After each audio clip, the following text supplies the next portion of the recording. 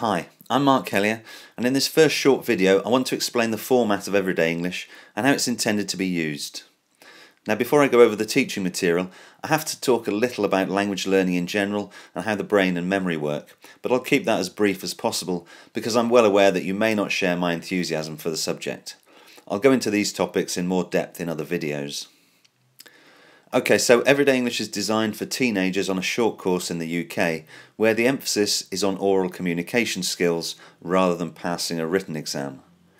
There are two books, one containing 12 topic-based units based on the syllabus of the Trinity College graded examinations in spoken English, and a workbook which focuses on pronunciation and aspects of British history and culture. Everyday English is different from most published course books because it doesn't have the usual grammar framework at its core.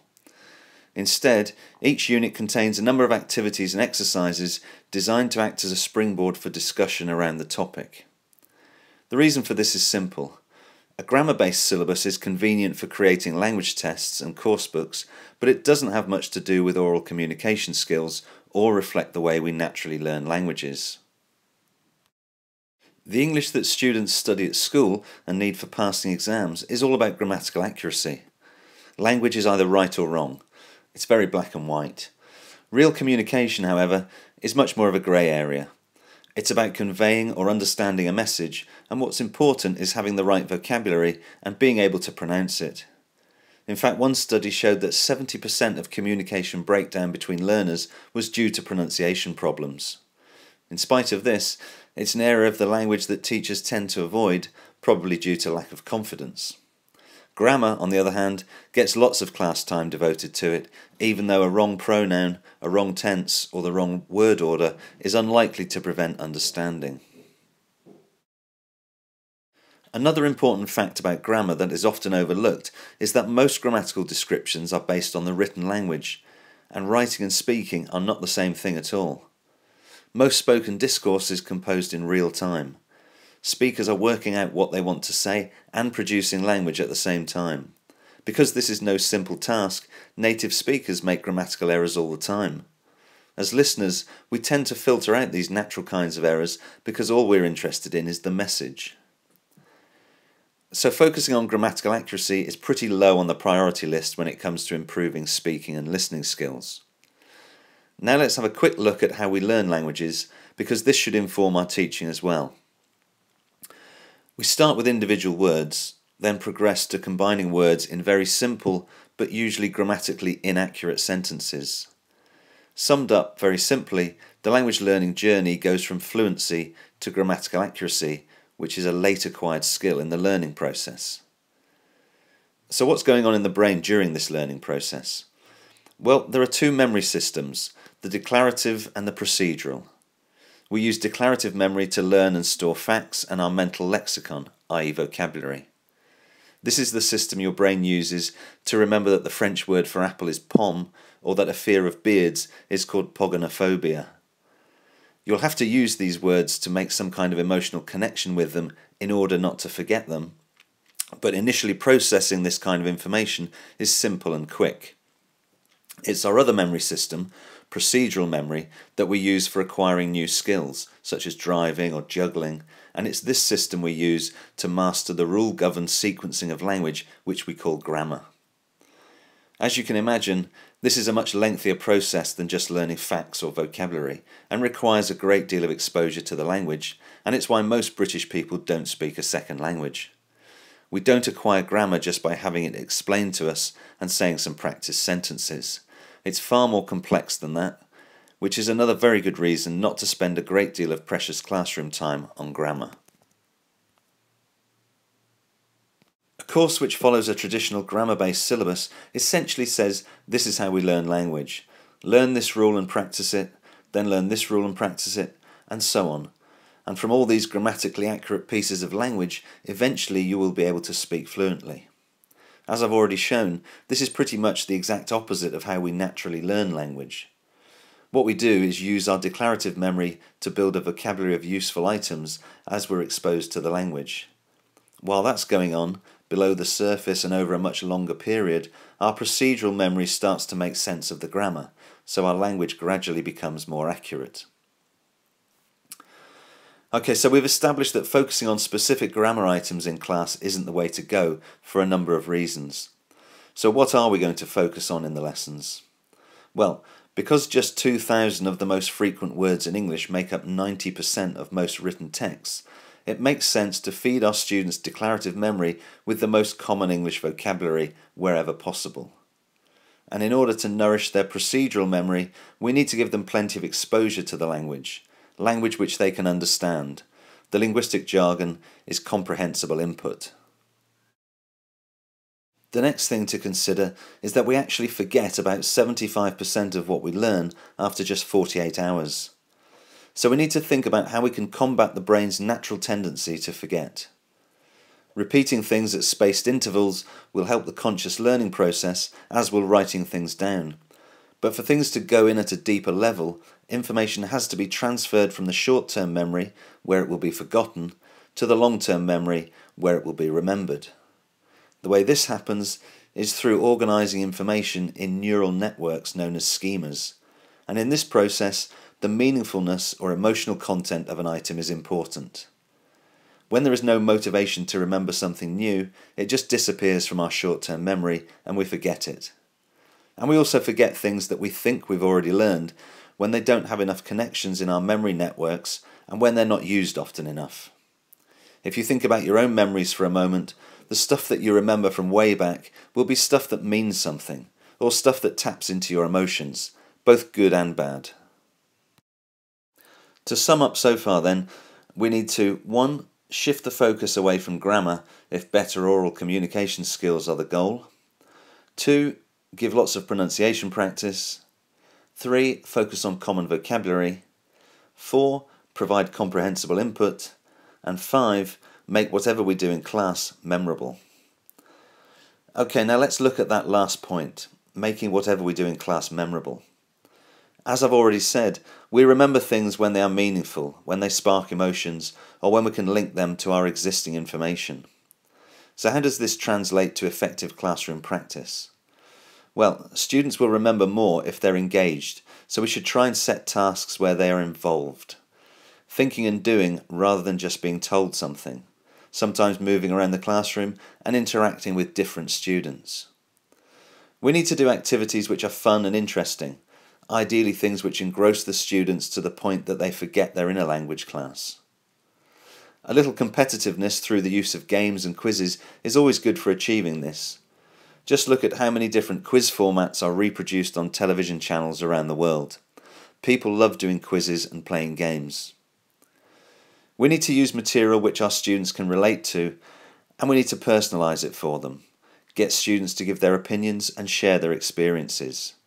We need to interact with our students, be interested in them and share stories and experiences with them. Teacher talking time can be very positive if it's comprehensible input that interests students. Lastly, we need to get away from just turning the pages of a book. I've said that published coursebooks are predominantly based on grammar and explained why this isn't a great approach for learning to communicate. Another common feature of coursebooks is their all-encompassing nature. They're presented as complete courses which contain all the necessary ingredients for learning English. All the teacher has to do is follow the teacher's guide and work through the book page by page. Unfortunately, this does not take into consideration the way we learn things or the fact that students do not want to spend hours of class time working through exercises in a coursebook. Any course material has to be considered within the framework of a course. Most short courses will have a teaching period of 3 to 3.5 hours per day, and it would be totally unrealistic to spend that time working through the pages of any coursebook. The teaching block has to be broken down into shorter, more manageable chunks. This kind of planning makes life easier for the teacher, and a change of pace every 20 minutes or so aids retention for the students. So you can see 3 blocks of roughly an hour each here, and these have been subdivided into shorter periods. I suggest teaching a longer first session when students are most alert, then a break followed by a shorter session with a teacher swap. I've also included a reminder at the beginning of each session to take a register. If you're teaching juniors, your first concern is child safety, so you need to know you have the right students in your class and report any absences to a senior member of staff. Now let's move on to review and intro. Review refers to the previous day's lesson and is an opportunity to check how much the students have remembered by asking a few simple questions. For example, what topic did we talk about yesterday? Can you tell me some of the key vocabulary, etc. This should be done with books closed and without letting students refer to any notes they may have made. The aim of this kind of exercise is to focus on the importance of memory and demonstrate how quickly we forget what we thought we had learnt only yesterday. Intro, of course, stands for introduction of the topic. It's always better to try and introduce the topic through some kind of short oral interaction, such as a simple question and answer session, or brainstorming vocabulary connected with the topic, rather than just opening the book and diving in cold. Moving on to the lesson proper, you can see the first chunk of class time is the topic-based discussion. As I've already said, the topics come from the Trinity College Spoken English Exam syllabus, and they're the same as those found in any published coursebook. The units are short, just 2 pages, because the course is short. Students won't want to spend hours and hours discussing a topic in great detail. They need more variety. The exercises and activities are intended to help you develop a conversation around the topic and fill between 1 hour and 2 hours of class time. There are no very prescriptive teacher's notes because every class is different and every teacher is different. Instead, there are suggestions of other activities or conversation topics that you might include, but that's a decision for you, the teacher, to make. Timing is very important. You need to use activities that are in the book and supplement them or skip things as you think best for your students and your situation. As you can see, after this first part of the lesson, the teaching session is made up of a number of shorter chunks covering a number of other topics. These are suggestions based on what has worked for me and are not fixed in any particular order. However, once you've decided on a plan that works for you, you should stick to it. Structure and routine will definitely make your life easier. As I've already mentioned, English pronunciation is a problem area for many learners and one which is often avoided by teachers. However, helping students understand the basic elements of English pronunciation should not be beyond even the most inexperienced native speaker teacher. The approach to pronunciation in everyday English is very simple. Start with the symbols for sounds that are obvious to anyone who is familiar with the Latin alphabet because they look just like letters, and then introduce the rest a few at a time. In the pronunciation lessons in the workbook, the phonemes are highlighted at the top of the section where they're introduced. The new phonemes in each lesson appear on a black background, while the phonemes yet to be introduced are in grey, like these examples from Lesson 2. After Lesson 1, the phonemes are never introduced more than 3 at a time. The first exercise in each pronunciation lesson is deciphering phonetic spellings. The words in these exercises only contain the phonemes introduced in the lesson, plus any of those previously introduced. So the one for the first lesson looks like this. Once the students know what to expect from the pronunciation lessons, they will become much easier to teach, and as the phonemic symbols are gradually introduced, they will provide more scope for teaching. At the beginning of each lesson, go over the symbols which were introduced in the previous lesson by pointing at them and getting students to produce the sounds. Use the wall chart if you have one. If not, use the back of the pronunciation workbook. Repetition is essential. Even if you spend 20 minutes drilling something on Monday, students can quite easily forget everything by Tuesday. Because the phonemes are introduced gradually, you can learn them at the same time as the students. You just need to make sure you're one step ahead.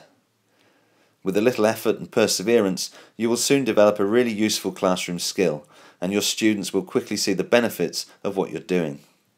See Chapter 3 in 10 TEFL Shortcuts to Better Teaching for lots more guidance with pronunciation.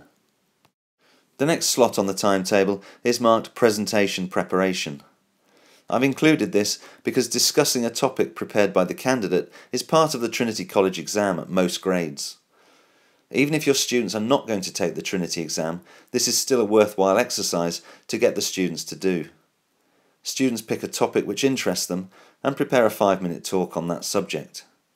After 3 or 4 sessions preparing and practicing, students deliver the presentation to the rest of the class. If you have the facilities, you could record the presentations and play them back so students can comment on their performance, spot errors, and suggest improvements. Teenage students may not seem particularly interested in aspects of British culture, but they will almost certainly have a programme of excursions running alongside their lessons, so it's important that you exploit this in class. There are 12 short texts in the Pronunciation and Culture workbook, and these can be used as reading or listening exercises. Find out which places your students will be visiting during their time in Britain and select which text you think will be most relevant. Use the last 5 minutes of the lesson to do a brief roundup of what you've covered. Make sure you have a list of the vocabulary and other language items in front of you, which students can't see, and try and elicit these language items from them. The beginning and end of your lesson are very significant because these are the parts students are most likely to remember. So this kind of roundup is a good way to make sure students leave the class with a clear idea of what you've been doing with them. That brings us to vocabulary. At the end of most units in Everyday English, there's a crossword which recycles some of the vocabulary in the unit, so this is a good way to do some repetition of that. It's always a good idea to get students to work in pairs on this kind of activity so that students don't feel isolated. The crosswords will easily take 20 minutes or more, but if you have access to a set of quiz word questions, it's good to get into the habit of integrating that into your teaching as well. Quizword is a vocabulary-based resource which can be used with elementary students and above. It contains only words from the most common 2,500 words, so you know that all of the content is useful for students, and it can be used in many different game formats, so it offers students a welcome break from book-based study. It's also all about speaking and listening, which, as we know, is what students need to practice. The next slot on the timetable is journal writing. The idea behind writing a short daily journal is that it personalises the student's experience and aids memory. The spaces for writing the journal are in the culture section of the workbook. Students will generally be resistant to journal writing because producing any kind of written work in class is seen as the most onerous of tasks. However, they should be encouraged to do it. Journal writing provides a real reason for students to write and will help them expand their vocabulary and practice spelling, so it will help to build their confidence at writing in English. If it's done conscientiously, the book will also serve as a personal souvenir of the student's trip. Before starting the first journal writing session, you should point out some of the do's and don'ts to the students. You want to avoid repetition, that is, students writing the same thing or things every day. The diary can be as detailed or as brief as the student wishes, and the students can write about anything they've done, places they've visited and their reactions to them, the weather, friends they've made, the strange customs of the locals, etc. By the end of your introductory sessions, students should be clear that they have many possible topics to write about, and that they can ask you for help regarding vocabulary and grammar. To save yourself time, put phrases that you think will be useful on the board. At this stage, it's very important that you help supply the words and phrases they need and suggest better ways of phrasing sentences while you're going around monitoring.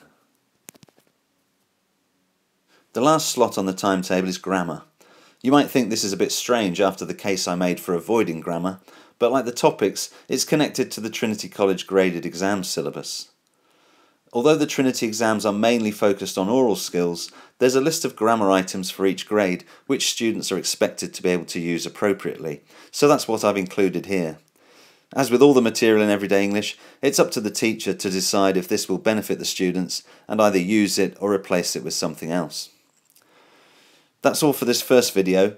In the next one I'll give you lots of practical tips on how to deliver the various sections of the timetable.